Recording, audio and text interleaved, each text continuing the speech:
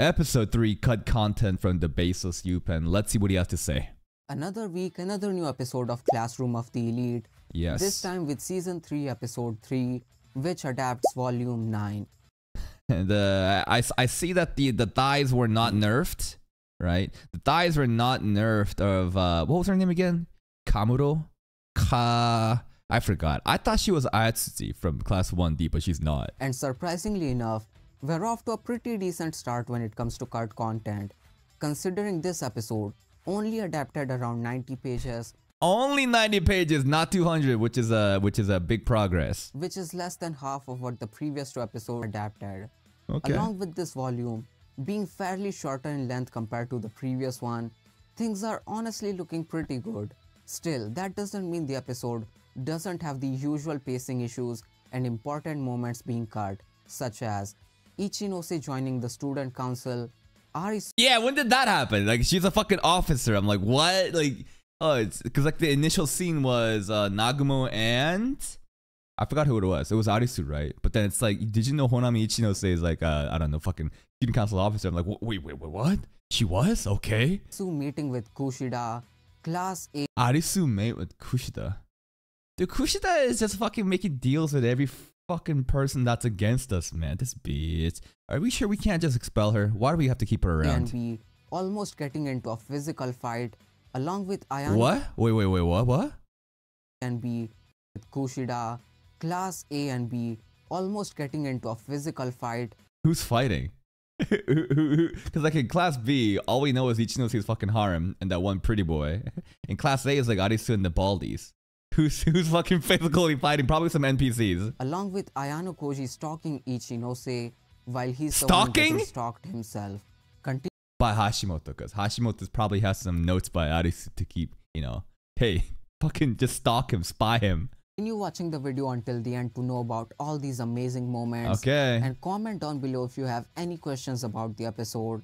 And now, without wasting any more time, let's dive in. Go. So, the episode actually starts with adapting Ichinose's monologue from the first chapter. She says, I'm not good or bad, I'm just Ichinose. But I honestly would have preferred for them to skip it because they did not even keep all the important and interesting parts of the monologue in the episode, such as parts of Ichinose's backstory and her thoughts during a moment that's going to happen later on, foreshadowing the contents of this arc. Then we get a flashback to the time Ichinose joined the student council, which was completely skipped. Yeah, when did in this flashback. Okay, so I'm not crazy, right? Because like when I was watching this shit and they said Ichinose is in the student council as an officer, I'm like, when the fuck did this happen? They skipped it. Okay, I'm not crazy. Nagumo was still the vice president and he approached Ichinose after Manabu did not allow her to join the student council. What? Why? Why would Manabu prevent her from joining the council? What? Well, maybe she is a criminal, guys. Nagumo here gaslights Ichinose into believing that Manabu will not let her join the council even if she manages to reach Class A. And Manabu won't let her join even if she doesn't reach Class 1A. Well, I mean, she already fucking offered Ayano Koji like a spot and he's in 1D. Then again, he's different, but still, what the fuck? This is insane. I mean, he kind of was okay with Suzune joining at the end, right? I mean, at the end of season 2, you know, he called Nissan and he was like, oh, this would be a good learning opportunity for you. But goddamn, just said no to Ichinose. That's a hard check. He tells that he himself doesn't care about status and he'll let Ichinose join the council if she tells him her secret. Her secret? You know, her fucking Ponzi scheme, the crypto scam that she's got going on where she's fucking hoarding all the points, or the fact that she's a fucking criminal? What is it? Was the reason she was placed in Class B instead of A. Right? Because like, what is her secret? What is her fault? Because every time this girl's around, we're like, oh, this seemingly perfect character. What's going on with her? Surely everyone has some flaws. What's up with her? Is she really a fucking criminal? Is she doing a Ponzi scheme? Who knows? Despite being basically perfect on all fronts, Ichinose eventually takes up Nagumo's offer and tells him her secret. What is it? Then we move on to Arisu's meeting with Nagumo. And it was way longer in the novel, but the anime only adapts the key points from this conversation. You know what I noticed about the body language of these two Giga Chads? These two blonde Giga Chads, Nagumo and Koenji? both have their foot on the table. Coincidence? I think not. He adapts the key points from this conversation. Some things I felt were quite important which got cut are Nagumo saying that he's more lenient than Manabu when it comes to physical conflicts and he's willing to let them. Basically, if there's fights happening, Nagumo's gonna be like, nope, I didn't see anything. You guys settle it yourself? Okay. Slide with just a suspension for a few days. Interesting. Nagumo's conversation with Arisu also hints that he's the one who told her about Ichinose's secret. And even though he told that to Arisu, he doesn't want Wait. I missed it. I blanked out for a second. To let them slide with just a suspension for a few days. Nagumo's conversation with Arisu also hints that he's the one who told her about Ichinose's secret. So he leaked it after fucking Ichinose trusted him. He shouldn't have. And even though he told that to Arisu, he doesn't want Ichinose expelled because he considers her his plaything.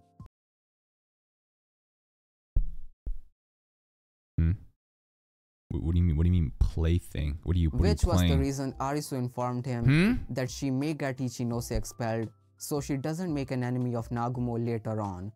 But even though Arisu says that, Nagumo feels like Arisu doesn't fear him at all. And shouldn't Nagumo like step in and try to like help out somehow? I hope that in this arc of like saving Ichinose, Ayano Koji isn't the one that kind of saves her. It's Nagumo in a weird, fucked up way. Wouldn't that be cool? I'd like to get to see more of Nagumo's methods. Right now, seems like it's in Nagumo's best interest to go against Arisu, right? It's this plaything that's on the line after all. I don't know how much he actually cares, but it would be cool if Nagumo was somehow the hero of this arc despite being like a seemingly evil person. And things about how interesting the first years are, considering Ryuen also did not fear him at all. Last thing which got cut from this scene is Nagumo asking Arisu if she knows anything about Ayano Koji, to which Arisu plays dumb and leaves. Nope, and I don't know. On the way back, she notices another first-year student around the council room, and it's none other than the two-faced bitch. Oh, I thought we were gonna talk about fucking Yamauchi for a second. Are we gonna not talk about the Yamauchi scene? Come on! She notices another first-year student around the council room, and it's none other than the two-faced bitch Kikyo Kushida herself. She's gone to fucking Arisu and Nagumo now. What is she fucking doing? She just like... People... Some people in the YouTube comment section, whenever I like shit on Kushida and say that we can't trust her anymore, people are like, but she made a promise, Kaka. She made a promise that if Suzune won against her in the math exam in season 2, that she would listen. I'm like, are you dumb? A promise? You think shit like that matters in this fucking show where everyone's just fucking lying like 3 layers on top of each other? Like, and she's like, I don't trust this bitch at all. But this show keeps including her, and Suzune is actually like the biggest one to like vouch for her. So I'm like, are we actually gonna get Kikyo fucking development, or is she just gonna be a backstabbing bitch again that we have to just cut out? I don't know.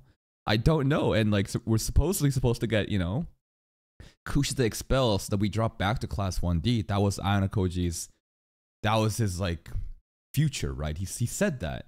But you know, with Arisu now kind of having her eyes on Yamauchi for God knows what, I feel like someone else is gonna get fucking expelled. Kushida says that she's thinking of applying to the student council, but Arisu feels like the timing is off, considering they had just come back from the camp where Nagumo played dirty and almost expelled a third-year student for fun.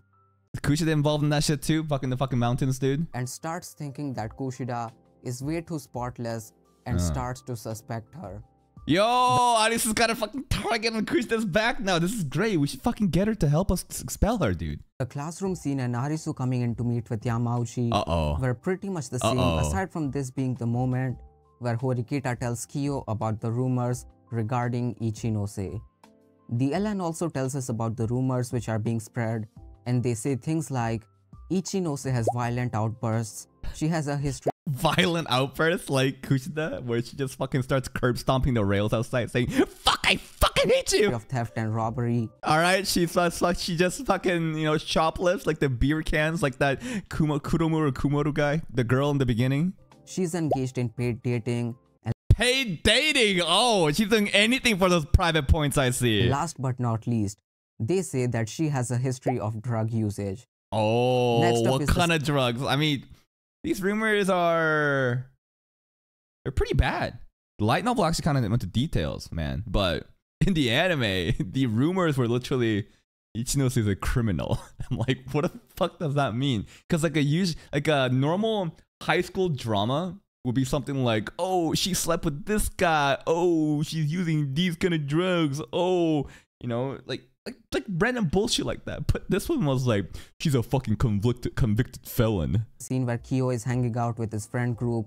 Here, Haruka gets a call from Akito.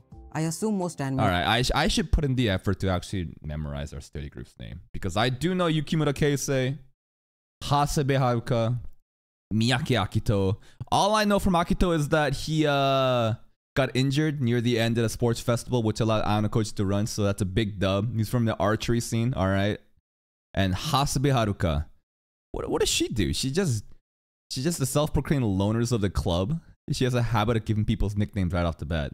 That's what basically she does, huh? She just calls people something pon, and she's kind of cute though. Only don't know about him because the anime cut out all his moments, but he lets the group know that there might be a fight between Class A's Hashimoto and Class B's Kanzaki. And in case anime only don't whoa, cut out all his moments, but he lets the group know that there might be a fight between Class A's Hashimoto and Class B's Kanzaki. Ah, the fanboy versus Hashimoto. You know what? I'm not gonna... I think that Hashimoto's gonna win, man. I don't know how... Kanzaki just looks like the fucking one of the princes from like an Ultimate game, you know? Hashimoto is just a Giga Chat. He's our family, after all. And in case anime only don't know Kanzaki, he is Ichinose's right-hand man. What does he do though? You know, what does he do? We haven't seen anything from him. If we actually got to see a scene where he like, I don't know, like why aren't they showing us more violent scenes? Like in season 1, like immediately in episode 2, like Manabu fucking tries to palm strike Suzune. Like why don't you just give me like a 10-second fight of Kanzaki versus Hashimoto just to hype it up? Wouldn't you think that'd be kind of cool? Like 10 fucking seconds. Like just give me something. It doesn't have to be a crazy fight. I just want to see a scuffle. And also had most of his lines cut in the anime. Him and Akito are some really underrated characters, so I'm really sad the anime onlys won't get to know about them. Akito's actually that good? Akito from the purple hair dude? And Akito is there to stop them before something happens. Am I crazy? Akito this dude? He prevents the fight? This NPC ass dude prevents the fight? What? What do you mean? What? Also had most of his lines cut in the anime. Him and Akito are some really underrated characters, so I'm really sad the anime onlys won't get to know about them. Okay. And Akito is there to stop them before something happens. What? Hearing this, the whole group comes to the scene, and Kanzaki is confronting Hashimoto about the rumors going around about Ichinose. Hashimoto first acts like he doesn't know about them and tries to get under Kanzaki's skin, but he eventually confesses that he's been going around spreading the rumors about each. Is that a little bit of spoilers? Well, I don't know. I wanted to think that maybe, you know, Arisa kidnapped the Yamagod, and instead of sending him to the gulags immediately, he was the one, you know, spreading the rumors on behalf of Arisa because he's a fucking idiot. And I thought it could make sense, but okay, Hashimoto was going around. Ichinose. However, he says that he was not the source of these rumors. He's just simply spreading them around. Yeah, because Arisu is the source of the rumors, right? I mean, there's got to be a leader that's saying, well, that's not really source of the rumors, huh? Source of the rumors. I just jumped to immediately thinking Arisu is the one that's making this shit up, but maybe that's not it. Eventually, they both leave, and Kyo notices Hashimoto acting weird towards him, which was because of what Nagumo said to him at the camp. The next day after classes, Kyo notices Ichinose. Nagumo probably hyped up Anakoji to Hashimoto. And he follows her, and as he's thinking of calling out to her, he notices two different people stalking him. One of them was Hashimoto, and the other was Mi-chan. Mi-chan! We got a cool Mi-chan scene. What are they doing with this character? Why are they developing? They're developing her this season. She has a couple scenes in like the mountain arc where she's just talking with Ichinose and Hiyori. Hiyori and Michan actually had to 2 scenes again. Why are they putting so much time into Michan? What is the payoff here? I don't know. Michan comes out of hiding and goes in to talk with Ayano Koji, and Hashimoto eventually passes them both and goes towards the dorm. Her talk with Ayano Koji was pretty much the same as the LN, aside from one minor difference being that they both go and talk at a cafe, and Kyo also notices Hashimoto hanging around the cafe and becomes sure that he was stalking him. Okay. Moving on, the Horikita and Ichinose scene with Ayano Koji was pretty much the same, though the moment where Ayano Koji gets a call from the unregistered number. Oh, yo, who is this though? The unregistered number ending 4295, and he just picks it up and he just says, Kiyotaka Ayano Koji, and just hangs up. I'm like, we have a new fucking stalker? Huh? Someone that loves us even more? Was way more interesting in the LN. Who is it? In the LN, right after their call, Kyo thinks that the caller is related to his father, and he's trying out another way to get him out of the school. Yeah, I could definitely assume that, but he also thinks that the caller didn't sound old, so he's most likely a student, and wonders just how much power does his father have. Wait, where are we going with this? This school is basically something where we can't, like, Dad shouldn't be able to reach us here, right? Well, he can't. He can sometimes show up and try to do some shit, but for the most part, we're here because we're supposed to be isolated from outside contact. But no, it's not Yamagot on the phone. No fucking shot. But like, if we're now introducing this idea that Ayano Koji's dad could potentially have fucking assassins just fucking, you know, lurking in the shadows, you know, in the disguise as regular students at school. Suddenly, now we're gonna have like this revelation of a new faction of group of characters. It's like the double agents, like random fucking NPC characters that you never thought were important. Suddenly, they're like White Room agents, dude. Could you fucking imagine if some fucking NPC characters are suddenly like that? Oh my god. I don't know who that character from behind the phone is. And this is all just like a suspicion from Ayano Koji, right? But if we actually introduce like double agents from the fucking White Room, holy fuck, this is gonna get interesting. Moving on to the next day where everyone got the letter about Ichinose, this was also mostly the same, aside from a few differences that don't really matter much. And now, you know what? Maybe you're right. Maybe they've been hiding Hondo. Maybe they haven't given Hondo actual fucking dialogue lines, but I've shown him in the anime for this specific reason, bro. Hold up. Dude. And it makes sense because they're in class 1D. Who's better to keep an eye out on Ayano Koji other than, you know, the fucking White Room agents in the fucking class 1D, dude? On to the final scene of the episode, which was Kamuro Masumi's. Wait, I gotta stop memeing around. What did they say here? Mostly the same, aside from a few differences that don't really matter much.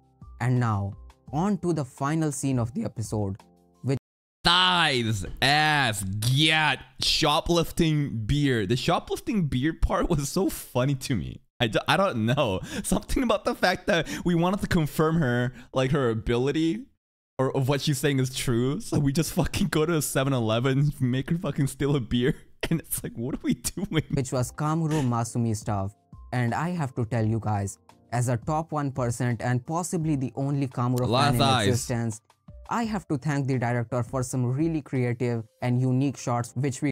But the shots were all in the perspective of horny Koji, right? So did he even pay attention during this fucking meeting, or was he just staring at the thighs, which is the perspective of the cameraman? Got during this scene. They really add a lot to the story, and I have to automatically give the episode a 10 out of 10 for amazing direction. Now, memes aside, fan service like this is really great for engaging the audience during moments of exposition and just lore dump, right? Eminence in Shadow does this perfectly. I've been realizing there's a new meta happening where, you know, people don't want to just fucking watch two characters just go yap about the fucking plot. But if you suddenly show little titties and ass and thighs during those moments, then suddenly you're a little bit more engaged to what's going on.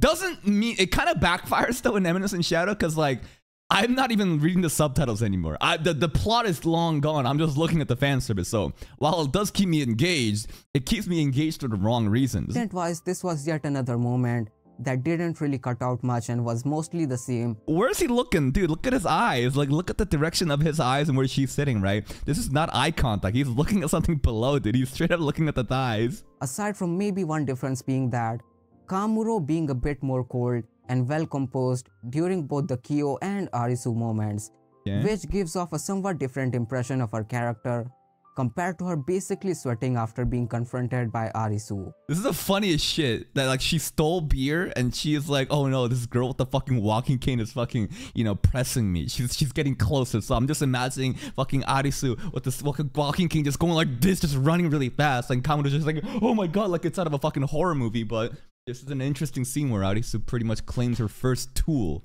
She says that you're gonna be my first friend, but this is more of a first tool, right? After being confronted by Arisu. And that is basically all the cut content / changes for this episode. A surprisingly decent episode which I did not expect at all. Please leave a like on the video if you enjoyed. Y'all know what to do. Give Baseless Upen a sub, like his videos if you did. He always gives us a good summary of things that were cut out from the light novel for season 3 right now. But Kamoto, this girl, I like her design. She's a little bitchy. She's a little cold. She likes the shoplifting. Hey, these are all dubs, I guess. She's got great thighs, but also she's against Arisu. Is she just truly upset that Arisu has been working her to the fucking bone and she's tired of having this like blackmail over her, so she wants Anakoji to like free her, which in turn just makes her into another fucking tool? Like, I don't think she has any idea what she's getting herself into, but hey, it works for us. And not only is there just one girl that is kind of like willing to help us from the inside for class 1A, there's like a second year girl on Nagamo's side that's doing the same shit too, so things are getting really hyped up. And I think the most interesting thing Mr. Baseless Upen said this episode, okay, Akito being able to fight and break up the fight is fucking insane. I did not think Akito had any level of competence, but it's the fact that there potentially could be double agents from the White Room sent as spies, hiding under the disguise as NPCs such as Hondo in Class 1D from Anakoji's dad. Is this actually true? I don't know. I'd like to think it is. If it is though, oh my god, this shit's gonna get even spicier, dude.